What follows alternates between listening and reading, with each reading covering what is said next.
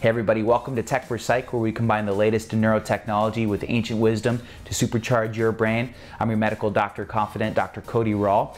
I had a great talk with Dr. Jeff Tarrant, who is a psychologist who is a veteran of the neurofeedback field and has been using this technology for over 20 years. Dr. Tarrant founded the NeuroMeditation Institute and wrote a great book called Meditation Interventions to Rewire the Brain. In this talk, we covered the surging interest in neurofeedback meditation using EEG and other technologies, different types of meditations to use, specific brainwaves that he's targeted over decades of neurofeedback training and practice, mobile EEG technology like the Muse and its benefits, and his work with a virtual reality EEG interface Healium app through a company called StoryUp. Hey, it's Dr. Cody Rawl with Techforpsych. I'm here with Dr. Jeff Tarrant, the founder of the NeuroMeditation Institute. Dr. Jeff, how are you doing? Hey, good. I appreciate you having me on. Well, I'm so excited to have you on because, I had been looking more and more into content about EEG, neurofeedback, and how that can be used for meditative techniques, and found your book online on Amazon and read it and really, really enjoyed it. So I'm very happy that you could be on the program to talk about anything from EEG to meditation and neurofeedback. It's all kind of being synergistic these days, and you've done decades of work in this area, so I'm really excited to talk to you. Yeah, thanks. Well, I appreciate the kind words. And so could you tell us a little bit about the Neuromeditation Institute? How did it get started and what you guys are up to right now? The short version is, I've been in the neurofeedback world for about 20 years, which is about how long I've been seriously meditating. Mm-hmm. And those things were basically parallel paths for a long time. They weren't really intersecting for me. I had my meditation practice and I went to work and did neurofeedback. Obviously it's not a big stretch to figure out that at some point down the road you can start putting those two things together. Mm-hmm. But honestly, that was a while back, and everybody who'd been doing that work, it was basically increase alpha in the back of the head. Mm-hmm. Was kind of that was it. That was kind of the only thing to do, and I did that for a while, and it was not particularly satisfying for me, which we can talk about later why that might be. And I dropped it really. I just kind of said, yeah, okay, whatever. I'll just keep doing these parallel things. And then about 5 years ago, Tom Kalura from Brainmaster was working on a book and asked me if I would be interested in writing a chapter. And I said, of course, right? I mean, you're not going to say no. Somebody asks you to write a book chapter. Of course, my next question was, well, what do you want me to write about? Because I don't consider myself an expert in any particular area of neurofeedback. And he said, whatever you want to write about. Mm-hmm. And literally, it just came out of my mouth. It must have been divine inspiration or something. I have no idea. And I said, how about neuromeditation? And he said, great. And it was like, oh, all right. So at that point, I really had to figure out what I was going to say.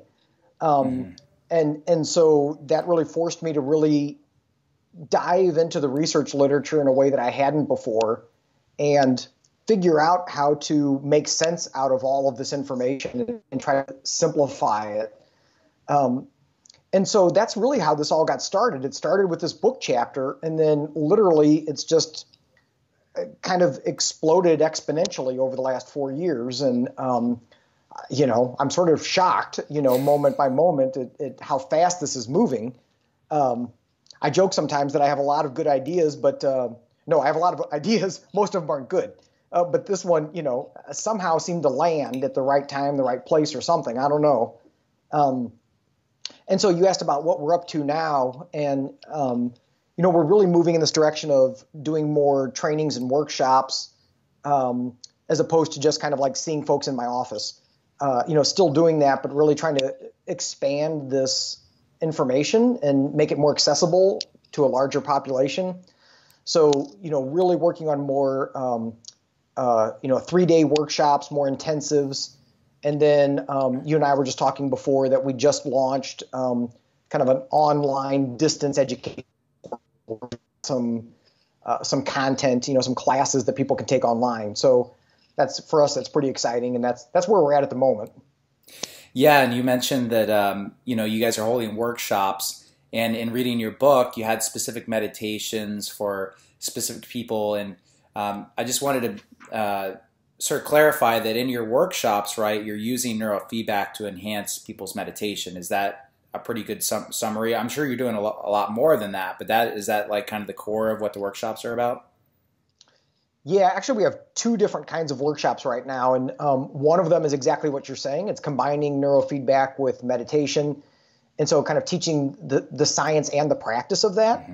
So the morning is more content, and then the afternoon is like practicum. We're hooking each other up, and we're running through the protocols. And yeah, we pretty much work with 4 or 5 different styles of meditation for those workshops. The other workshops are actually designed for people who are not interested in neurofeedback. So it's the same concepts, the same information in terms of what's happening in the brain and how that connects to mental health. But then it's exploring all of the other strategies beyond neurofeedback to kind of work with this. Because, we realize that not everybody's going to have the equipment or want to mess with the equipment. Yeah, and I'd love to dive into more specifics about the categories of meditation that you work with people on. But first, I wanted to sort of revisit this concept that you talked about earlier was, you've been doing this work for some time, and there's been this sort of surge in interest as of late in the last couple of years. And I wanted to get your perspective of what the heck is going on? Why are people so, interested in EEG and meditation now? What's going on? Yeah, good question. It's really wild to see. I mean, obviously, you've been like really tracking this closely, and it's weird how much it's advancing. And I think partially it's just an issue of tech development. The fact that we have more accessible tech, it's much more user friendly. We still bump into that with more of the sophisticated neurofeedback stuff. It's not particularly user friendly. It's expensive. The interfaces, and that's not going to be attractive to your average consumer. So the fact that we have muses and emotives and things like that out there now make it much more possible for people to kind of use this. I think that's one aspect. I think the other aspect is the just explosion of research on what's going on in the brain with meditation and different states of consciousness. That it's kind of it's like the timing is perfect of where the tech is developing at the same time that the research is developing, and you've got everybody into sort of brain hacking and consciousness hacking, and I think it's just like the perfect sort of storm. Maybe that's not the right analogy, but everything's coming together at the exact same time, to kind of like feed into this. Yeah, I would completely agree. It's sort of more multifactorial, like exposure to the equipment, exposure to the benefits of meditation, and then also, now that biohacking, neurohacking is a thing, everybody wants to get into it. And so, do you think that this is sort of linked on to an overall more interest in mindfulness and meditation in the West? Because I know that we've definitely seen that in the last decade, right? It's looking at kind of like how the whole mindfulness-based stress reduction.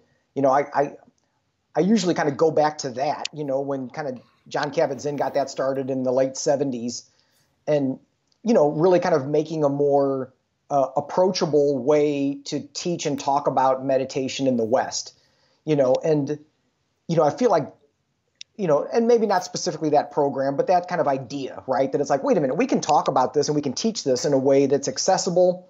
It's a short-term model. You don't have to use a bunch of esoteric language. You don't have to be Buddhist. It's broadened it up to everybody, to the point that now, it's almost surprising if you don't see meditation in schools and in hospitals and in, places of business, which 10 years ago that would be unthinkable. And so, it's amazing, and I came from the Midwest. Well, you're in the Midwest. Mm-hmm. Although you're in a little bit more progressive area than I was. And, sort of watching how just the culture has changed and their ideas about meditation have changed, that it's not this scary thing, and we all the time we talk about it as mental training. It's like, it's mental training. If you kind of boil it down, that's the way we talk about it and think about it. And it's like, well, who doesn't want mental training? It's like, you don't have to believe anything. You can believe nothing and benefit from mental training. One of the things that I've seen from the clinical side is they really try to boil it down to be incredibly simple for people to engage in. So I see a lot of mindfulness training, just kind of being aware of surroundings, aware of feelings within you, and it helps for mental health treatment, that type of thing. But one of the things that's really apparent in looking at your book and other people's materials is that, there's all different types of meditation, and I thought you very, very nicely broke it down into 4 or 5 different groups. Would you mind going through those different categories and talking about them a little bit, just to give us a feel for how those different types of meditation can be different types of training and used in different areas of your life? Totally. Yeah. And, and I should say that, the way we came up with this categorization, this, system, it wasn't like I made this up, and it wasn't like I did all this research. The research has been done by, people who have been doing this for a long time at big universities. And so really what I did was kind of capitalize on that and look at all this and go like, wow, you guys did all this work. This is great. How can we kind of take this information and synthesize it? And so the 4 main styles of meditation we talk about are focus, mindfulness, open heart, and quiet mind. And we chose those terms because we wanted it, again, to be kind of accessible and user-friendly. And so we wanted to pick names that made sense to people. And, and all of those, for the most part, you don't have to know much, but you hear that name and you get a sense of what it's about. And so we felt like that was important, to make it accessible. But when you kind of look at some of those styles, so focus, that's an obvious one. Mm-hmm. But, in the research literature, it might be called concentration practice. Mm-hmm. It might be called a mantra practice. It might be called focused attention, is what a lot of the researchers like to call it. But it's basically the same thing. It's the basic practice of picking a single target for your attention, holding your attention there. Your mind wanders off. You notice the mind wanders off, and you gently and patiently and lovingly escort it back. And so what we know from the research is that to some degree, it doesn't really matter what your focus is, what the target is. If it's your breath, if it's a mantra, if it's an image of the Buddha, if the objective is to hold your attention on a single target, most of the brain functions are the same. And so we can simplify all of that. It's like, well, we don't need to know all of this extra stuff really. We can just kind of boil it down. Now, mindfulness is probably the trickiest one because, it's not very clearly defined at this point. It's a mess. And other researchers have addressed this, that it's like, even the scales that measure mindfulness don't all kind of correlate with each other very well. Mm-hmm. So it's like, well, what are we talking about with mindfulness? And so the way that we're talking about it is really kind of what you were describing earlier, this idea of shifting into an observer role, sort of, watching what's happening moment to moment, observing your thoughts and your feelings and your bodily sensations without getting attached to them. So without grasping for things or pushing things away, sort of allowing things to be as they are. So being in the present moment and just accepting.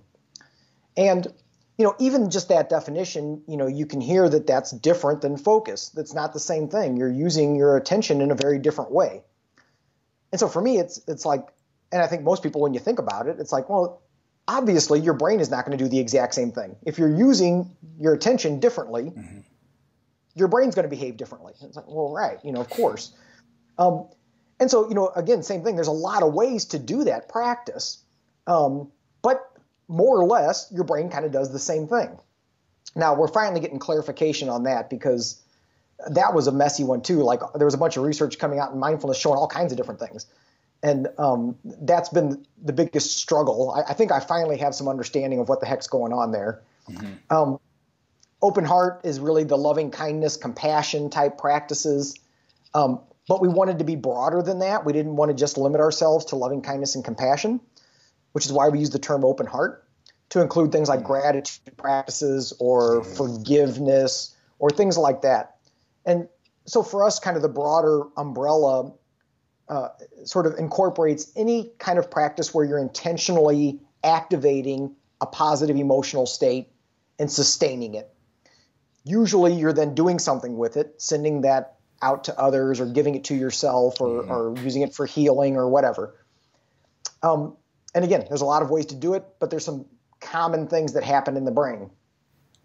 And then quiet mind is the last one, which is, that's the stereotype of meditation, that, somehow magically your brain is completely empty and there's nothing going on, and so, clearly that is a state that is desirable and a lot of meditation traditions talk about. And so, obviously it's going to be an important one for us to look at. And so it's actually very common from a brainwave perspective that the brainwave patterns are almost identical between like transcendental meditation and most of the Zen practices, kind of fit into that category.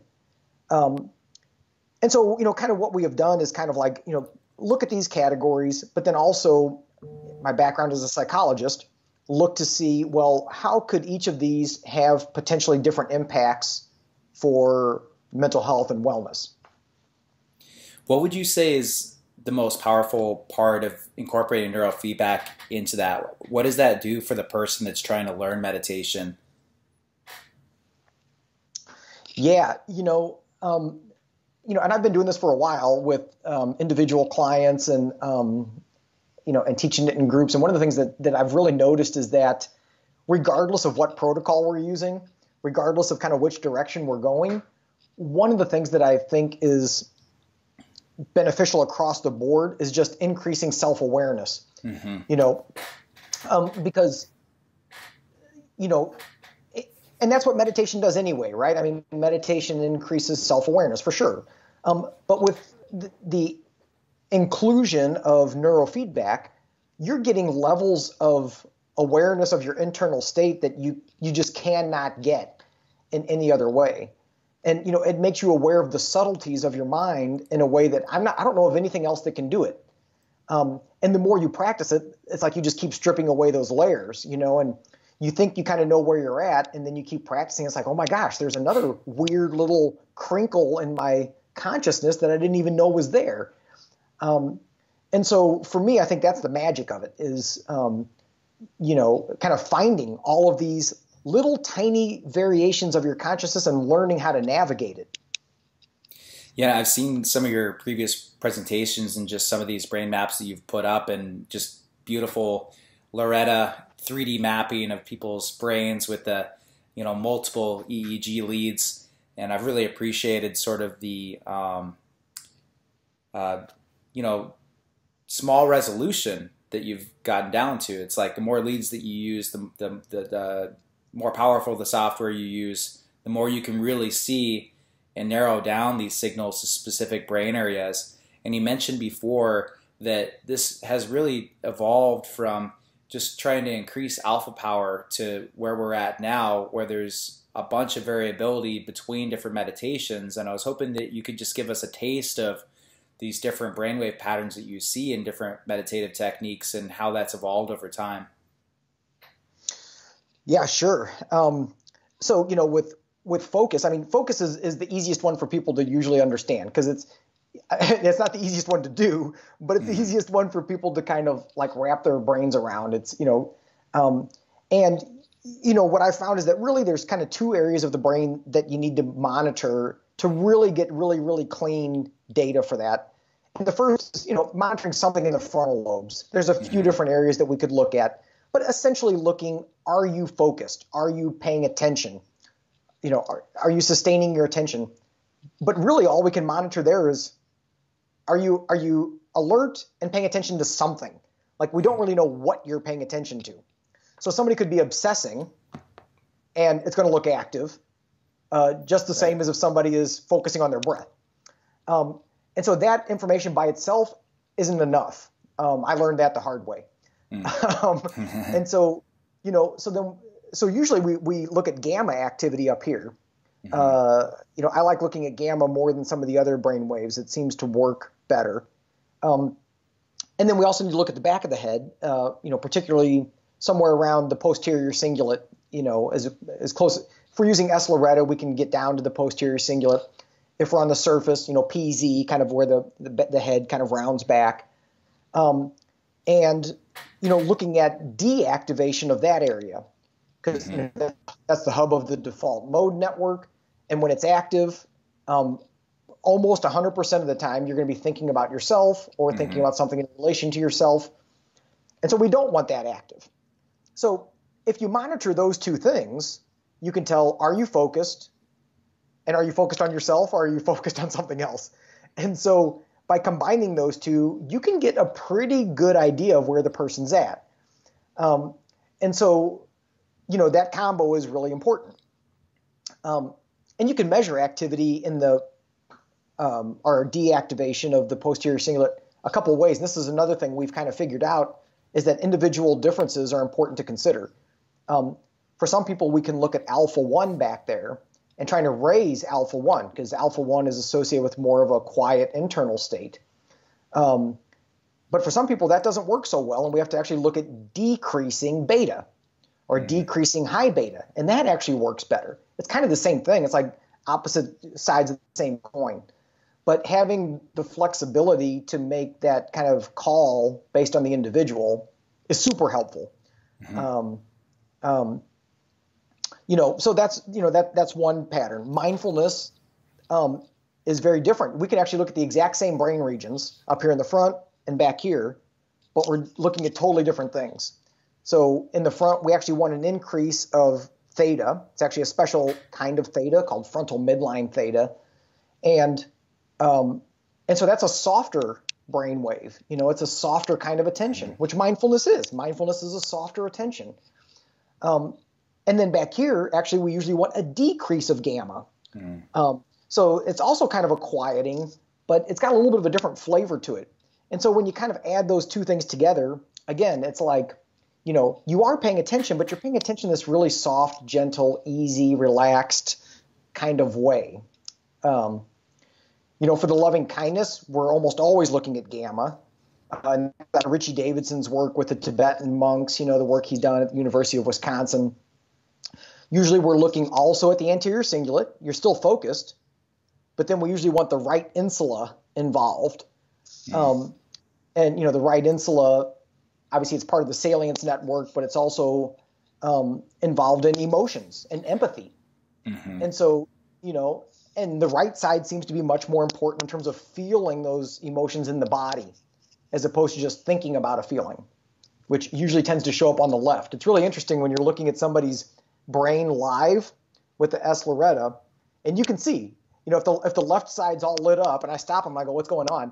And they'll tell you, it's like, oh, I was thinking, like they're trying to feel, but they're not there.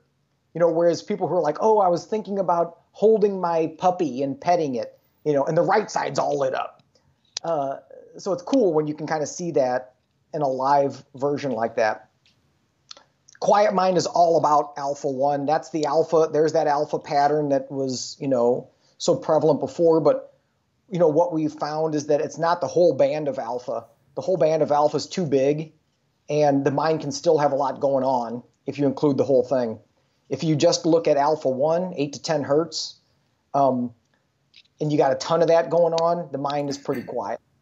So, you can do that just at the default mode network, but, you can also start including other areas. I like including some of the left hemisphere stuff with that. And so that, you're kind of getting a language, mental stuff. You shut all that down, shut the default mode network down, and boy, you can get pretty silent there, It's amazing the resolution and the distinctions that you've been able to make between these different mental states using that hardware. And, what we were talking about before is just to even complicate the picture even more, it's almost like you've got the lovely clinical equipment that you can bring people into the clinic or use at conferences or workshops and do all the really intricate stuff. But then on the other hand, you have these devices coming out like Muse, Emotive, and these other consumer devices that maybe don't have the same sort of resolution of the equipment that you're using, but at the same time expose people to neurofeedback technology in their own homes makes it easier for them to use, and maybe gets them excited to come and use the more complicated equipment too. But I was curious, and you've done work with Muse through Story Up, and I want to get to talking about that here in a little bit. But I wanted to get your overall take and what place mobile EEG technology has in this whole niche that we're talking about. Yeah, I mean, that is an interesting question. And to be honest, I've changed my tune over the last year and a half on that. Initially, I was not impressed, just to be honest. I was kind of like, I don't know. Yeah, it's cute. I don't know. And to be honest, I've changed my story on this. And the reason I've changed my story is because working with Story Up, virtual reality company, and this idea of kind of integrating some of these wearables with virtual reality. We were kind of faced with, well, what can we use? What's available? And, it's like, well, okay, okay, Jeff, you can't have what you want, right? So it's like, so what can we do with this? And as I've been working with it, I've been more and more impressed that it's like, as a piece of hardware, it works just fine. It absolutely measures your brain waves accurately. We've even validated that in some of our stuff, where we've got the headband on with an EEG cap with 19 electrodes to say, okay, is it doing what we think it's doing? And it's like, yeah, it is. And we've found some clever ways to recreate some of these neuromeditation styles with a simplified headband. Is it as good? No, probably not, because it's not as precise. Does it get the job done? Yeah, it does. Is it enough to give you information about your internal state so that you can start to shift and learn from it? Absolutely. And so, so now I'm, much more excited about it. And in fact, putting more of my energy into that area of like, okay, that's great. We've got this big, fancy, complicated stuff that most people aren't going to have access to. So what can we do with what we have and with what's already out there?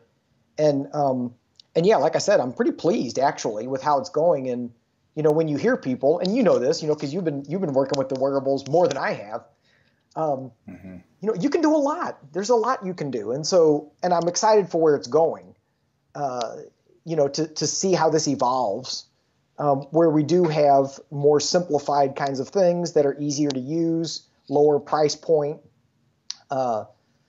virtual reality headgear where the EEG sensors are baked right into the headset. You don't have to have two pieces of equipment, all that kind of fun thing. Yeah, so tell us a little bit more about the Story Up app that you've been working on. I know it has something to do with evoking empathy and it responding to that, but could you be a little bit more, tell us a little bit more? Yeah, so I've been working with a company called Story Up. They're based in Columbia, Missouri, which is where I spent most of my adult life. I just moved to Oregon a couple of years ago. And one of their main product now, it's called Healium, Heal, very clever. And essentially what it's been evolving, that program has been evolving. But basically what it has turned into is the 4 neuromeditation styles in virtual reality. So there's experiences for open heart, there's experiences for quiet mind, for mindfulness. So you go to the menu, you can select the different things. And so you can just use it as a standalone little 5-minute VR meditation. Now that the Quest is out, we're going to start making longer meditations. We were limited by the Oculus Go, really kind of being stuck at about 7 or 8 minutes. But, we're going to start making things that are 10, 15 minutes long for people who want a little bit of a longer engagement. But, the thing that's kind of stood out for us is the ability to integrate the Muse headband with that so that you can actually see a reflection of your brainwave pattern and use that to drive the experience. And so right now we have 2 protocols that are available. We've got another one that's almost ready. So we have one for the open heart, and then we have one for quiet mind that are already available. And then the Focus will be the next one that comes out, and that should be out, I'd say within the next month. And so then what you can kind of do is pick the experience and then pick which style you're trying to do. And get that immediate feedback and, make it easier, make it harder. That is so exciting. And like, I think what's different about it too is it's eyes open meditation, right? With the VR. So you kind of have to practice these meditations in your waking life, which I think is something that people are going to need more and more in our crazy scattered world where you can't just sit down and close your eyes all the time, Yeah.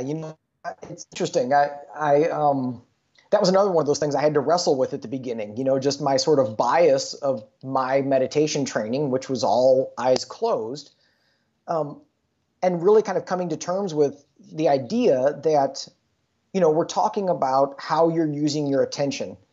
And that's the critical thing. Do you have to sit on a cushion with your eyes closed? No. We're talking about how you're engaging your attention. You can do that a lot of ways. You can do it while you're doing Qigong. You can do it while you're doing yoga. You can do it with a VR headset on. It's really about your ability to direct your attention and have flexibility in negotiating your states of consciousness. Personally, that's what I think. And so this is sort of like a power tool, to facilitate that. I'm so excited to dive into it even more. I wanted to hear more about your neuromeditation online course as well. What can people expect by engaging you in that type of course and going through that training?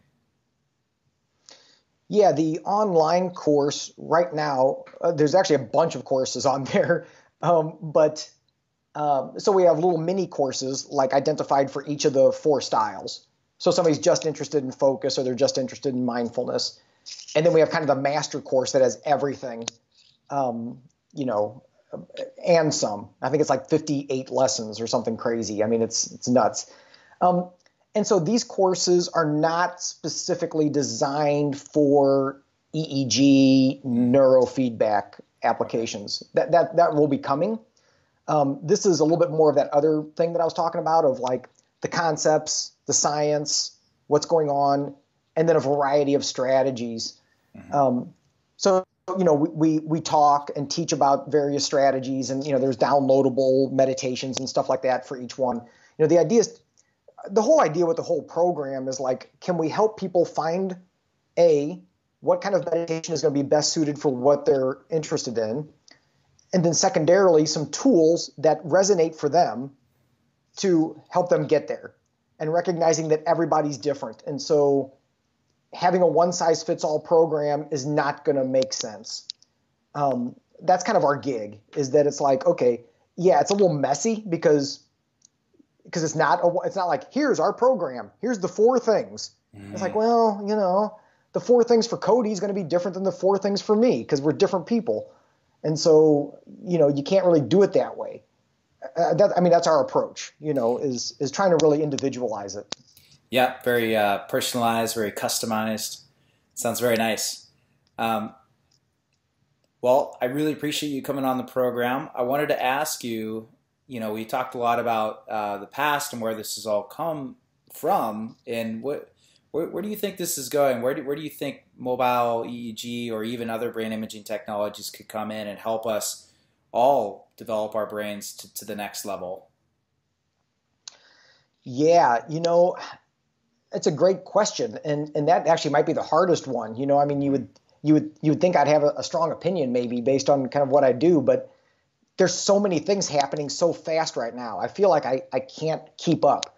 Every time I get on my computer, I've got 5 new things in my inbox from people sending me stuff, and I'm like, oh my God, So I don't know what's going to stick and what's not going to stick, but I know that there are technologies being developed to monitor multiple aspects of physiology from something like your watch.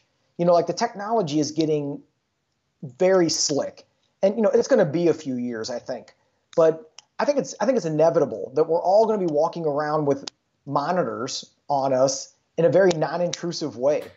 It's going to be a ring, and it's going to be a watch, and an earpiece, and we're going to be able to monitor all, your blood pressure and your heart rate variability and your respiration and your brain waves. And you know, when you start combining all of that, the different algorithms that are possible to learn how to sort of navigate your internal state, I mean, it's like, it's kind of mind blowing.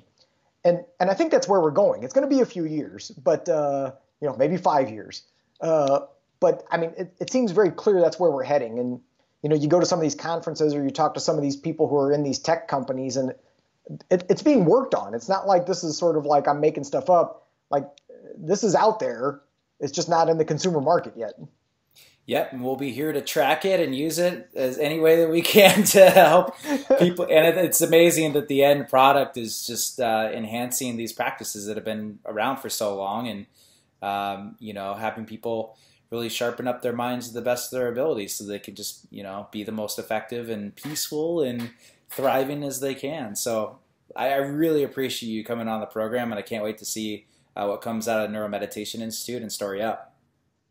Thanks. Hey, and I really appreciate the work you're doing. It's, thanks for, creating all these videos and sharing this information. I think it's really helpful for everybody. It's my pleasure. The more people know about it, the more information we'll have, right? Awesome. Thanks, Jeff. Thanks, man. Appreciate it.